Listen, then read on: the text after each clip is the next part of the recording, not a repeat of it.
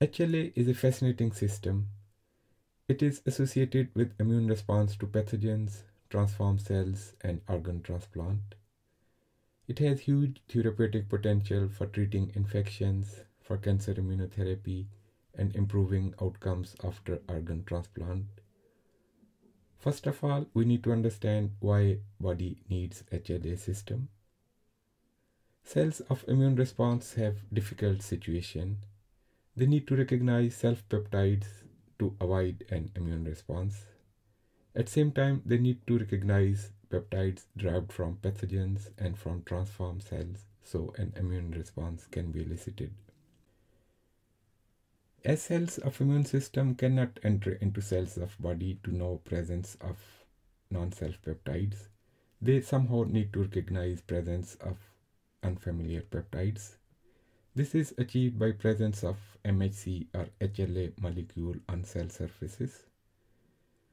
These molecules take peptide from interior of cell and present it on surface of cell. That is then assessed by cells of immune response. All nucleated cells in body have MHC or HLA class 1 molecules on cell surface. These molecules take self and non-self peptide from interior of cell and present it on cell surface, where these peptides are assessed by cells of immune response, that are T cells. T cells also have corresponding receptors on their cell surface that are called T cell receptors. Similarly, antigen presenting cells have MHC class 2 molecules on cell surface. These cells include dendritic cells, macrophages, and B cells. These cells ingest pathogens. Resulting peptides from breakdown of these pathogens is presented on cell surface with MHC class 2 molecules. These cells then move to regional lymph nodes, where most of immune response occurs. These cells present antigens to CD4 T cells that result in activation of these cells. B cells can also present antigens to CD4 T cells.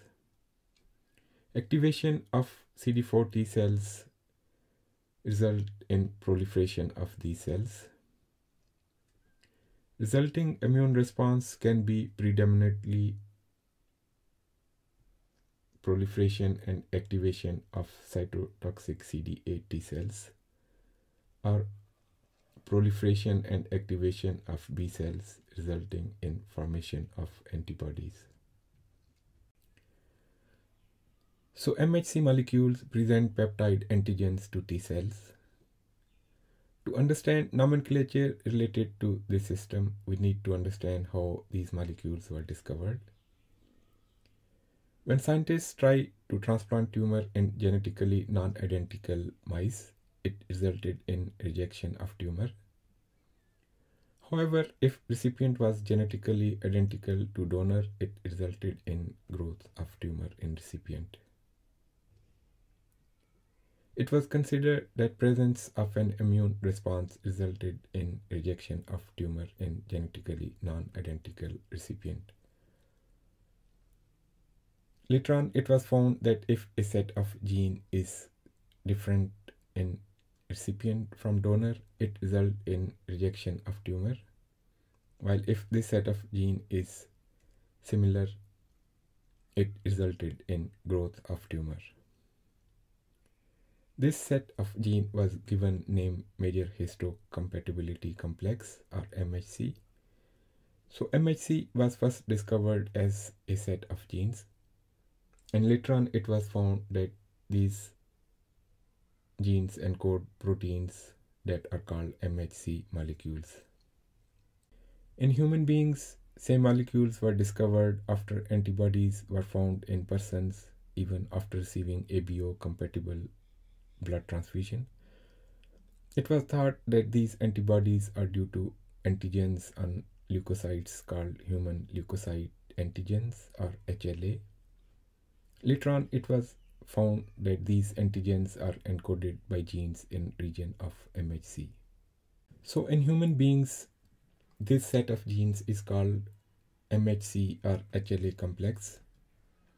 It's located on short arm of chromosome 6. These genes encode proteins that make MHC class 1 and class 2 molecules. MHC or HLA class 1 molecules are present on all nucleated cells in body, while MHC or HLA class 2 molecules are present only on antigen presenting cells.